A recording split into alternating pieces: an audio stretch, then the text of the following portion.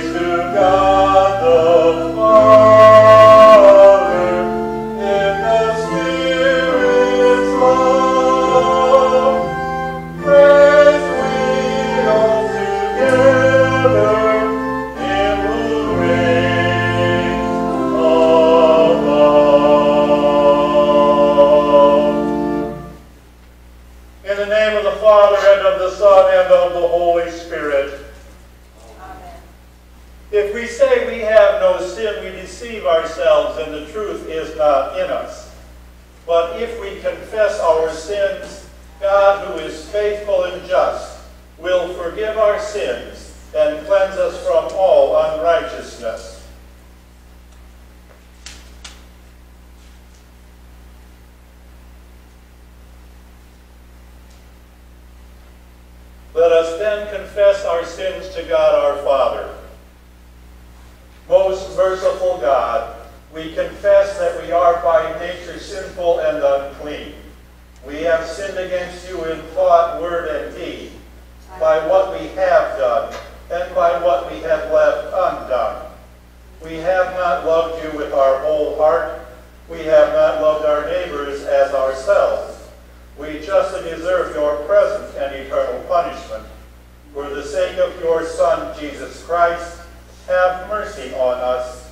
Forgive us, renew us, and lead us, so that we may delight in your will and walk in your ways, to the glory of your holy name. Amen.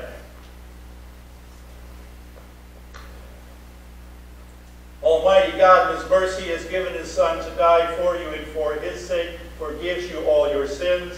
As a called and ordained servant of Christ, and by His authority, I therefore forgive you all your sins. In the name of the Father, and of the Son, and of the Holy Spirit. You open your hand. You satisfy the desire of every living thing. Sing to the Lord with thanksgiving. Make melody to our God on the Lord. He covers the heavens with clouds. He prepares rain for the earth. He makes grass grow on the hills.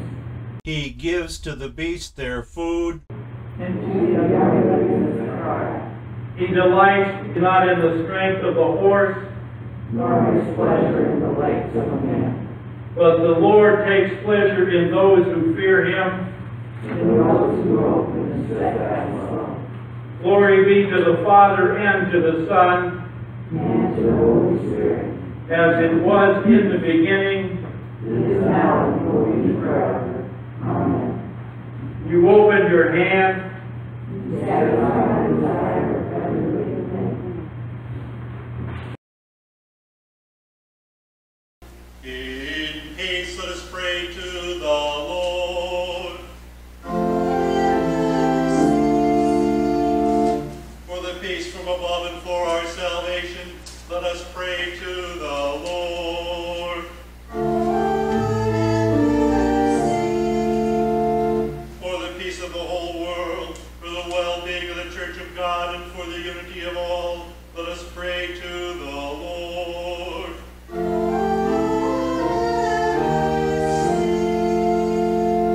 For this holy house, and for all who offer here their worship and praise, let us pray to the Lord.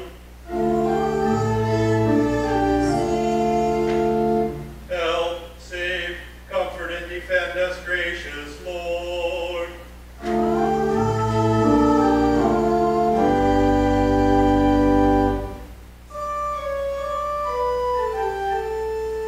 This is the feast of victory for our God.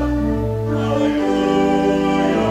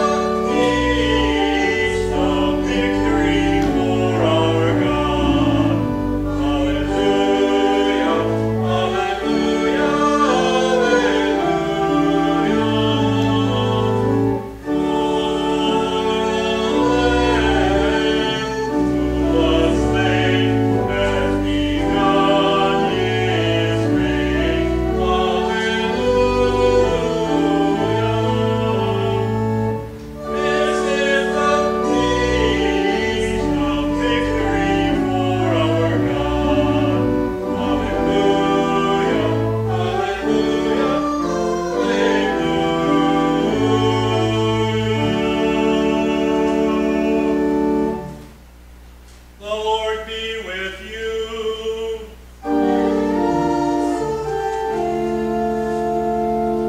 Let us pray. Heavenly Father, though we do not deserve your goodness, still you provide for all our needs of body and soul.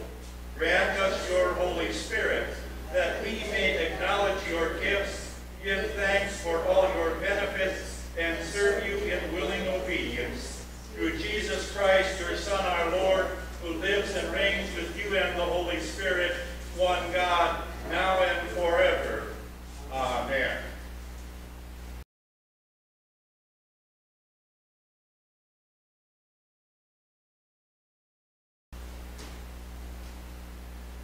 The Old Testament reading for the 9th Sunday after Pentecost and the basis of our meditation for today is from Jeremiah chapter 23.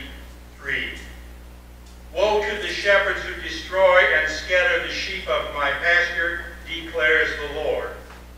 Therefore thus says the Lord, the God of Israel, concerning the shepherds who care for my people.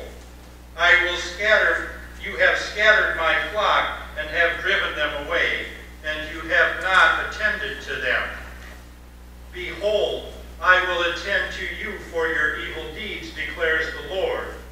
Then I will gather the remnant of my flock out of all the countries where I have driven them, and I will bring them back to their fold, and they shall be fruitful and multiply. I will set the shepherds over them who will care for them, and they shall fear no more, nor be dismayed, neither shall any be missing, declares the Lord. Behold, the days are coming, declares the Lord, when I will raise up for David a righteous branch, and he shall reign as king and deal wisely, and shall execute justice and righteousness in the land. In his days Judah will be saved, and Israel will dwell secure. And this is the name by which he will be called. The Lord is our righteousness. This is the word of the Lord. Thanks be to God. Out of the depths of the riches and wisdom of the knowledge of God, how unsearchable are his judgments, how inscrutable his ways. For from him and through him and to him are all things. To him be glory forever. Amen. The epistle reading is from Ephesians chapter 2. Remember that at one time you Gentiles in the flesh, called the uncircumcised by what is called the circumcised, which is made by the flesh, in the flesh by hands. Remember that you were at that time separated from Christ, alienated from the commonwealth of Israel, and strangers to the covenant of promise, having no hope and without God in the world. But now, in Christ Jesus, you who were once far off have been brought near by the blood of Christ. For he himself is our peace, who has made us both one, and has broken down in his flesh the dividing wall of hostility by abolishing the law and commandments and ordinances, that he might create in himself one new man in place of the two, so making peace, and might reconcile us both to God in one body through the cross, thereby killing the hostility. And he came and preached peace to you who were far off, and peace to those who were near. For through him we both have access in one Spirit to the Father. So then you are no longer strangers and aliens, but you are fellow citizens with the saints and members of the household of God, built on the foundation of the apostles and the prophets, Christ Jesus himself being the cornerstone, in whom the whole structure, being joined together, grows into a holy temple in the Lord. In him you also are being built together into a dwelling place for God by the Spirit. This too is the word of the Lord. Thanks be to God. We rise and sing together the common Alleluia and verse in preparation for the reading of the Holy Gospel.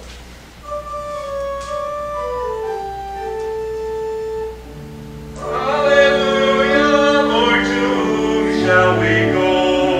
You have the words of eternal life. Alleluia, alleluia.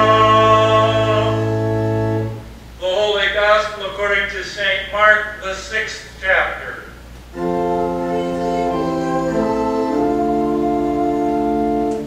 The apostles returned to Jesus and told him all that they had done and taught.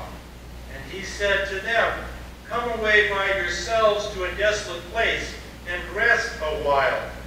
For many were coming and going, and they had no leisure even to eat.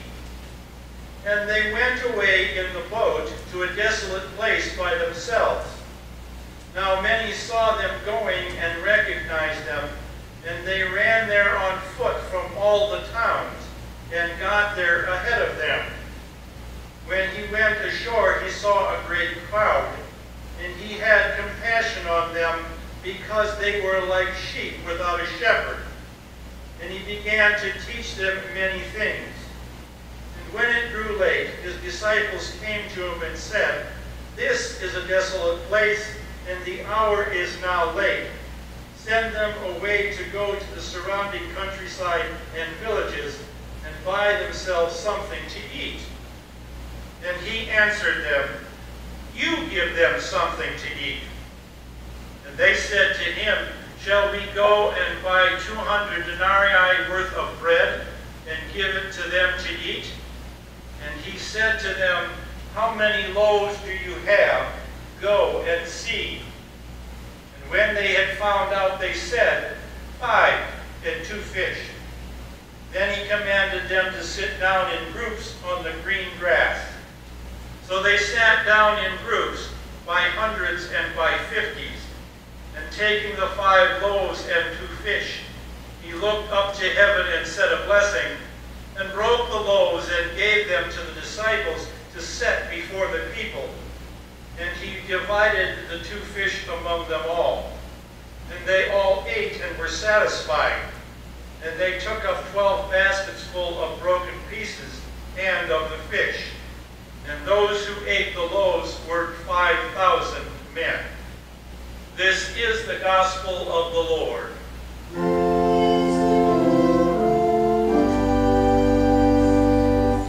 We confess our faith in God using the words of the Nicene Creed. I believe in one God, the Father Almighty, maker of heaven and earth, and of all things visible and invisible, and in one Lord Jesus Christ, the only begotten Son of God, begotten of his Father before all worlds, God of God, light of light, very God of very God, begotten, not made, being of one substance with the Father, by whom all things were made, who for us men and for our salvation came down from heaven, and were incarnate by the Holy Spirit of the Virgin Mary, and was made man, and was crucified also for us under Pontius Pilate. He suffered and was buried, and the 3rd day he rose again according to the Scriptures, and descended into heaven, and sits at the right hand of the Father. And he will come again with glory to judge both the living and the dead, whose kingdom will have no end. And I believe in the Holy Spirit, the Lord and giver of life, who proceeds from the Father and the Son, who with the Father and the Son together is worshipped and glorified, who spoke by the prophets. And I believe in one holy Christian and apostolic church. I acknowledge one baptism for the remission of sins, and I look for the resurrection of the dead and the life of the world to come. Amen. You may be seated, and we sing the hymn of the day.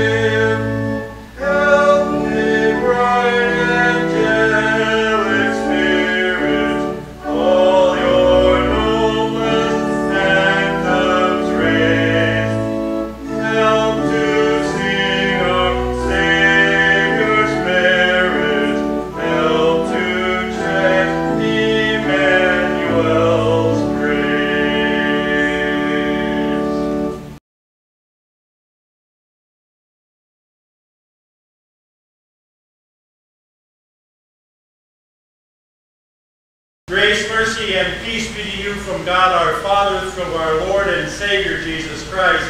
Amen. Behold, the days are coming, declares the Lord, when I will raise up for David a righteous branch. Then he shall reign as king and deal wisely, and shall execute justice and righteousness in the land. In his days Judah will be saved, and Israel will dwell securely. And this is the name by which he will be called: the Lord is our righteousness. This is our text. It might be strange for someone to tell you you need a king, because we're Americans. And by rights, we're not supposed to like kings. We affirm a government of the people, by the people, and for the people. And the worldly political policies of our American systems is a check and balance system that is good and beneficial. It works. But before God Almighty himself, you need a king. God's kind of king is different from a human king. Now, kings of this world have usually not been all that great. Yes, there have been a few that are good, and there have been quite a few that aren't that great. Sometimes we have a little problem understanding that because, well, one of the places that we associate with kings and queens is Great Britain. That's probably the longest ruling queen in human existence, has been Queen Elizabeth.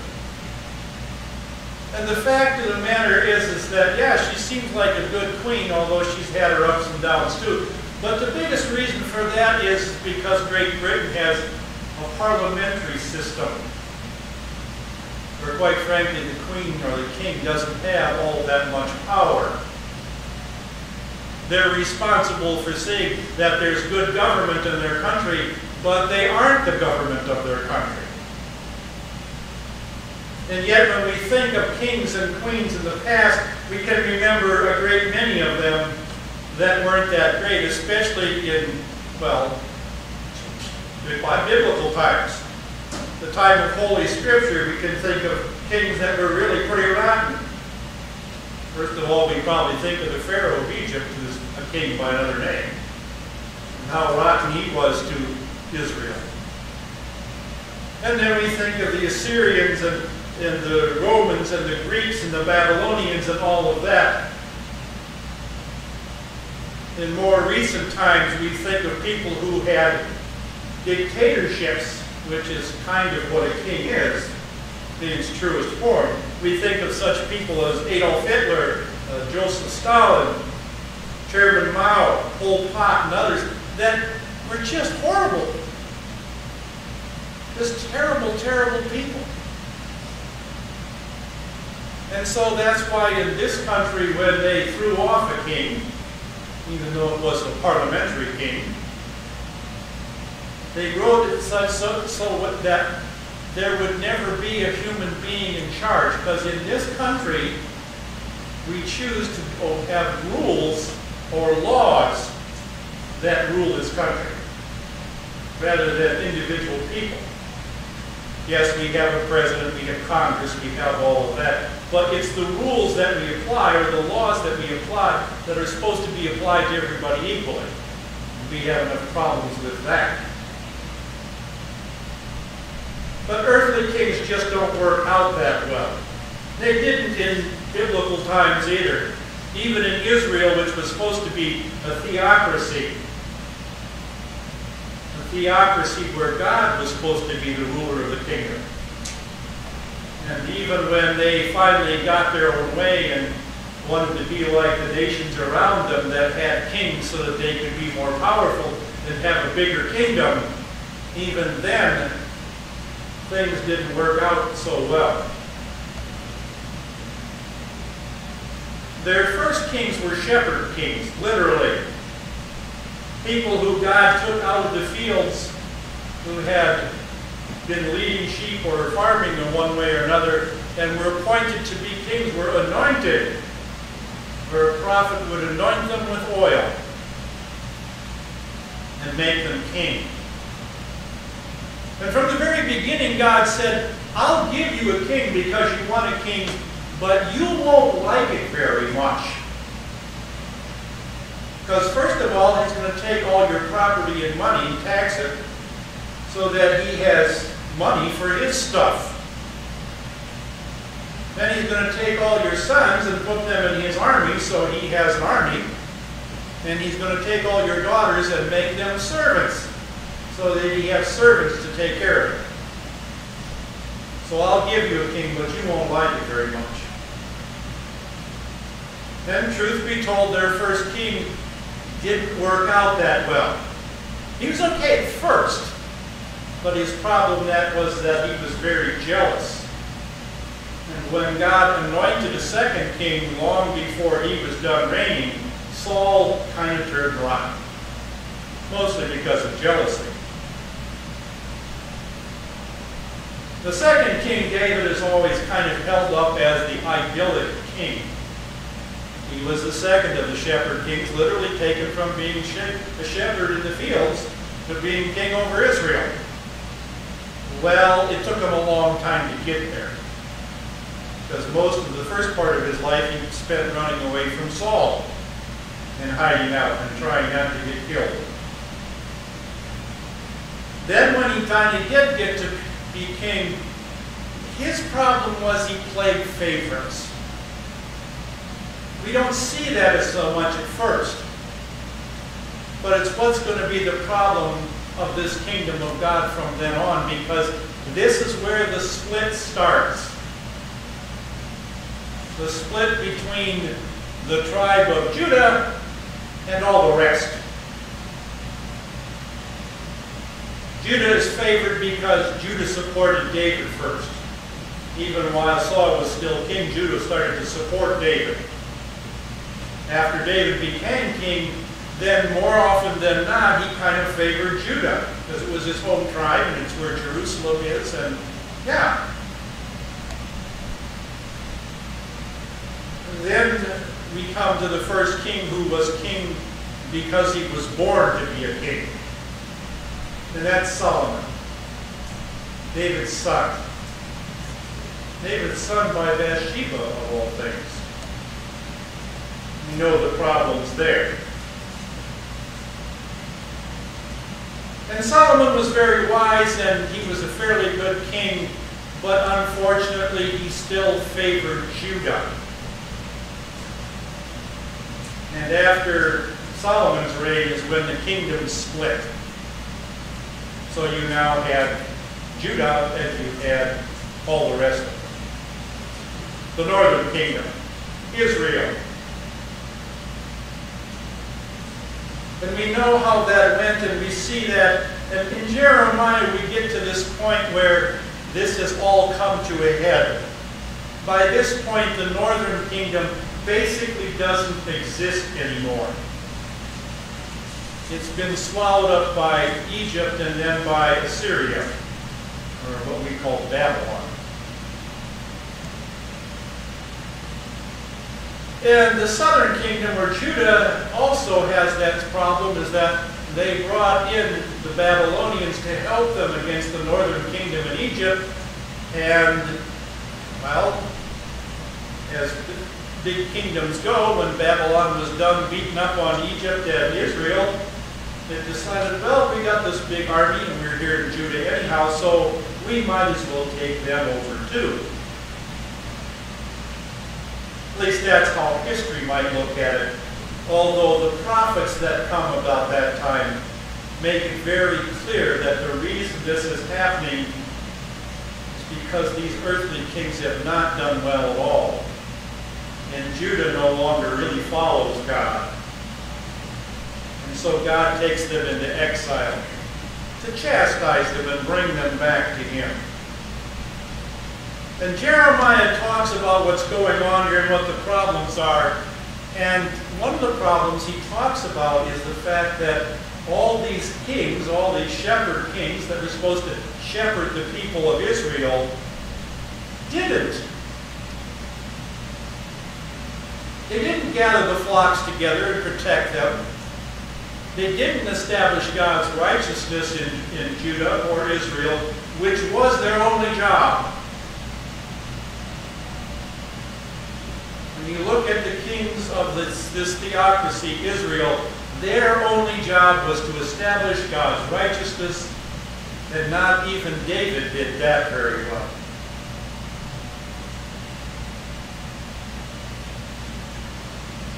And so God talks about these shepherds that have not shepherded the flocks, but have looked out for themselves and gotten out of it what they can gain, and basically left the sheep to take care of themselves. Left the sheep to fight it out for themselves and do whatever they could do and stay alive any way that they could. Well, there's one problem with sheep. If you've ever had anything to do with sheep, sheep aren't so much independent as they are, they just lose track of things. You watch sheep graze, you watch them, they'll all be grazing with their heads down, and they're all heading off in different directions until you've got one over here, and one over there, and one over there, and one here, and one there, and one, and they're not together all. Because they've just wandered apart. And unfortunately, that's what happened to God's kingdom of Israel. And that's unfortunately what happens to us all too often. We get our heads down, we're looking at our own stuff, we're doing our own thing, and very soon we look up and where did everybody go?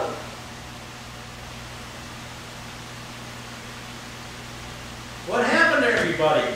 All these people of God that were supposed to be together with me and kind of protecting me and taking care of me and helping me out and supporting each other and living under God's care, and we're all off by ourselves.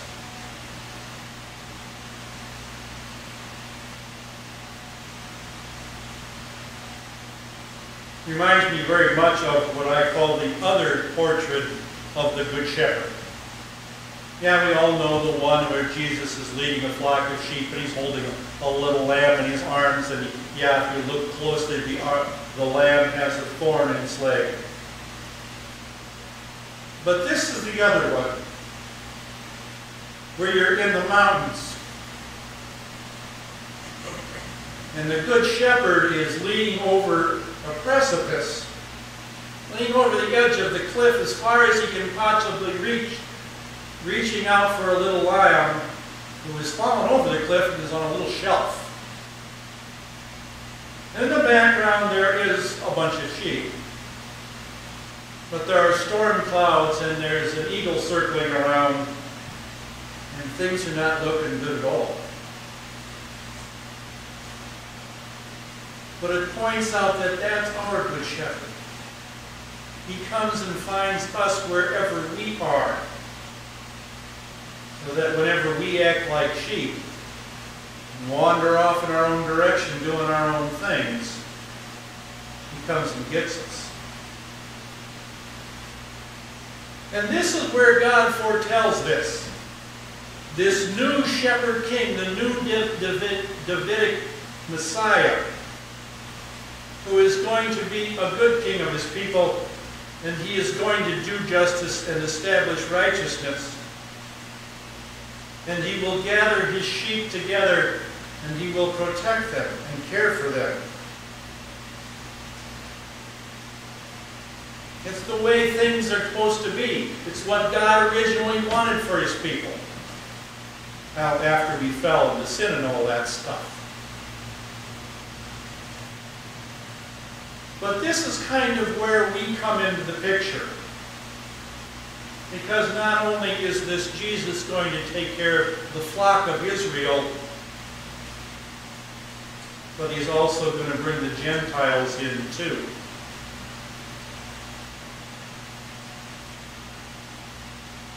He's also going to bring us, the people that weren't this quote unquote called people of God, that we might too live under this kingdom, under this Good Shepherd.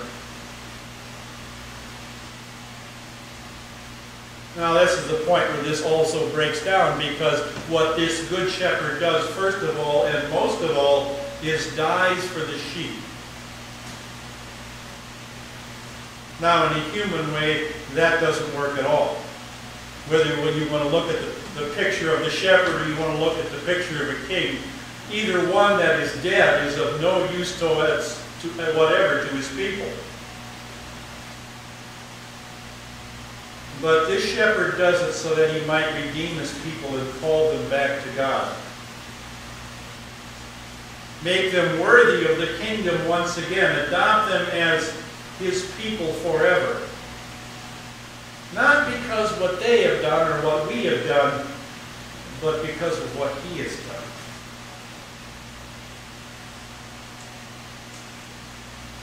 He shall execute justice and righteousness in the land. And he will do it by establishing it himself. And that's why we get down to that final line where it says, the Lord is our righteousness.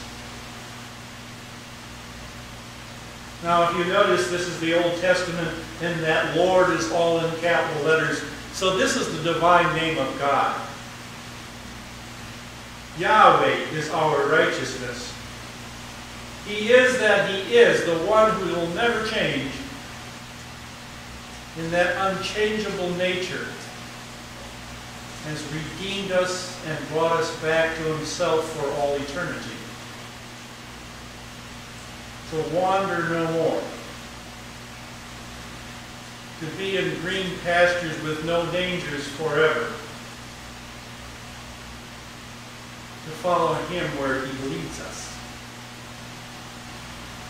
The true shepherd of His people. Because that's what He's established. The righteousness of God. Because He is our righteousness. Amen. And the peace of God, which surpasses all human understanding, keep your hearts and minds in Christ Jesus unto eternal life. Amen.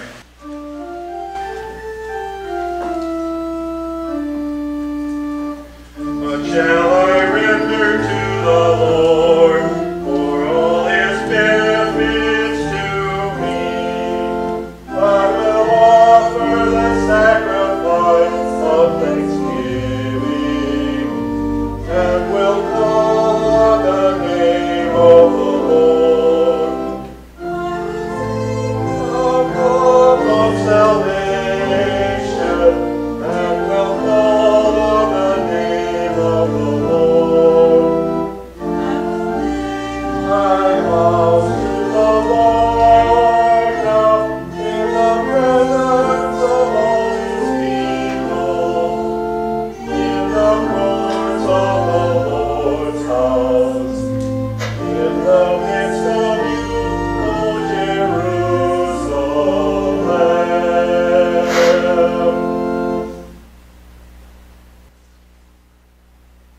Let us then pray for the whole people of God in Christ Jesus and for all people according to their needs.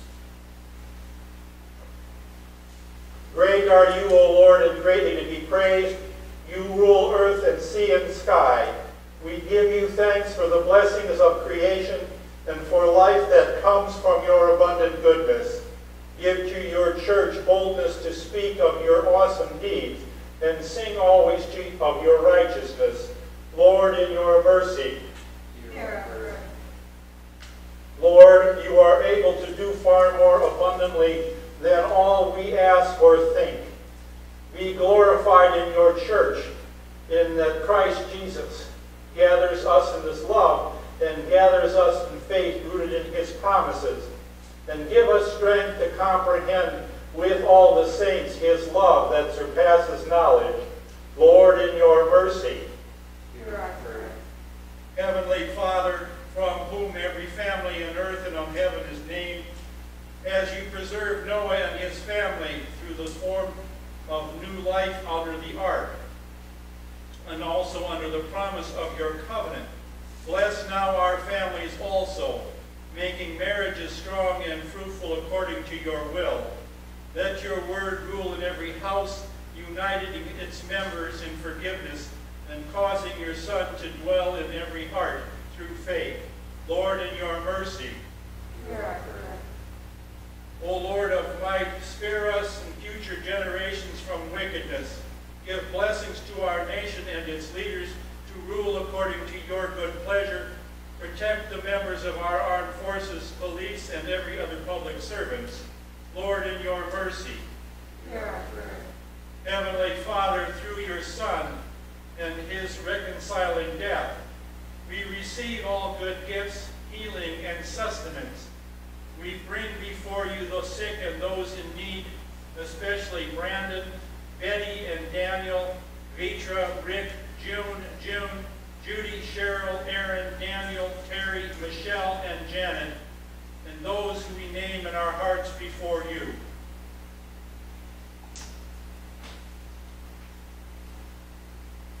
Also, we pray for the long-term homebound and those in nursing homes, including Vitra, Rick, and June. Give them healing and protection and encourage them in the midst of this life by the recognition of your fatherly providence known in Christ Jesus our Savior. Lord, in your mercy. Hear our prayer. All these things and whatever else you know we need, grant us, Father, for the sake of him who died and rose again and now lives and reigns with you and the Holy Spirit, one God, now and forever. Amen. You may be seated and we sing the communion hymn.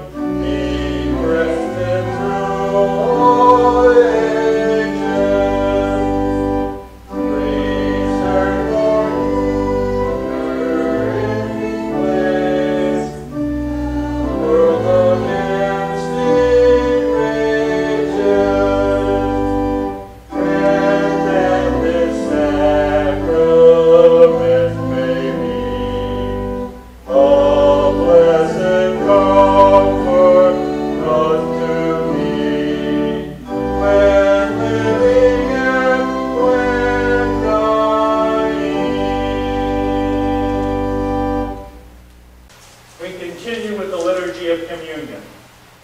The Lord be with you.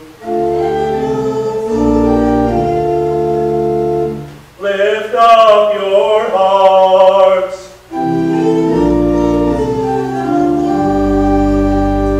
Let us give thanks to the Lord our God.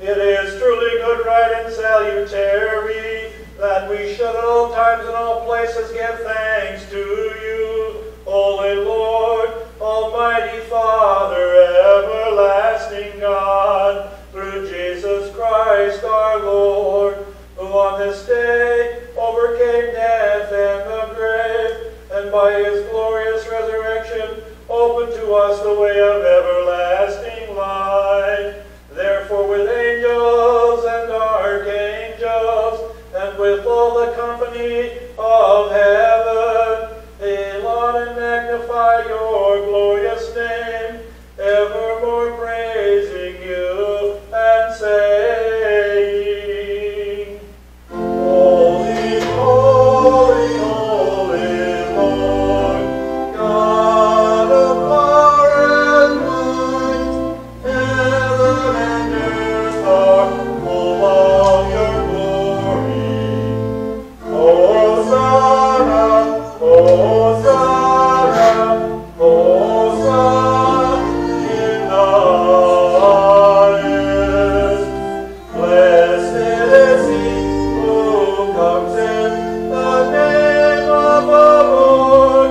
Hosanna in the highest.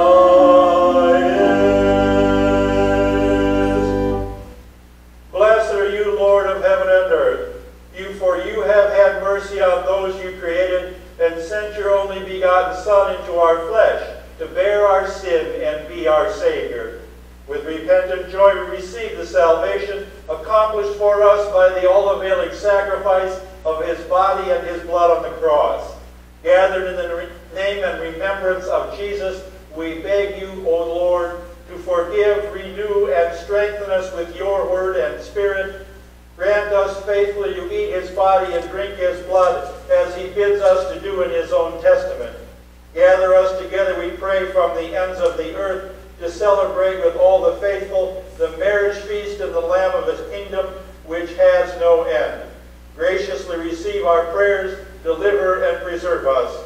To you alone, O Father, be all glory, honor, and worship, with the Son and the Holy Spirit, one God, now and forever. Amen. Our Lord Jesus Christ, in the same night in which he was betrayed, took bread, and when he had given thanks, he brake it and gave it to his disciples, saying, Take, eat, this is my body which is given for you. This do in remembrance of me. In the same manner also after supper he took the cup, and when he had supped and when he had given thanks, he gave it to them, saying, Drink of this, all of you. This is the New Testament in my blood, which is shed for you for the forgiveness of sins. This do as often as you drink it in remembrance of me. As often as we eat this bread and drink this cup, we proclaim the Lord's death until he comes. Amen. Lord Jesus Christ, only Son of the Father, in giving us your body and blood to eat and to drink, you lead us to remember and confess your holy cross and passion, your blessed death, your rest in the tomb, your resurrection from the dead, your ascension into heaven, and your coming for the final judgment. So remember us in your kingdom and teach us to pray. Our Father who art in heaven, hallowed be thy name. Thy kingdom come, thy will be done on earth as it is in heaven. Give us this day our daily bread. Forgive us our trespasses, as we forgive those who trespass against us. And lead us not into temptation, but deliver us from evil. For thine is the kingdom, and the power, and the glory, forever and ever. Amen. The peace of the Lord be with you always.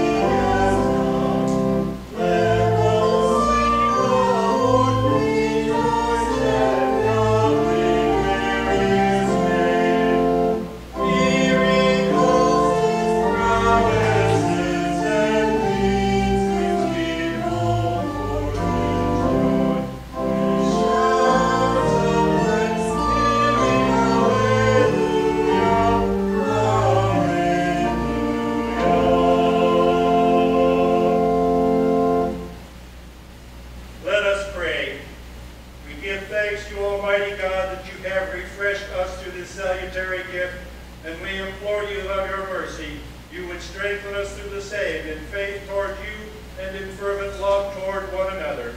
Through Jesus Christ, your Son, our Lord, who lives and reigns with you and the Holy Spirit, one God, now and forever.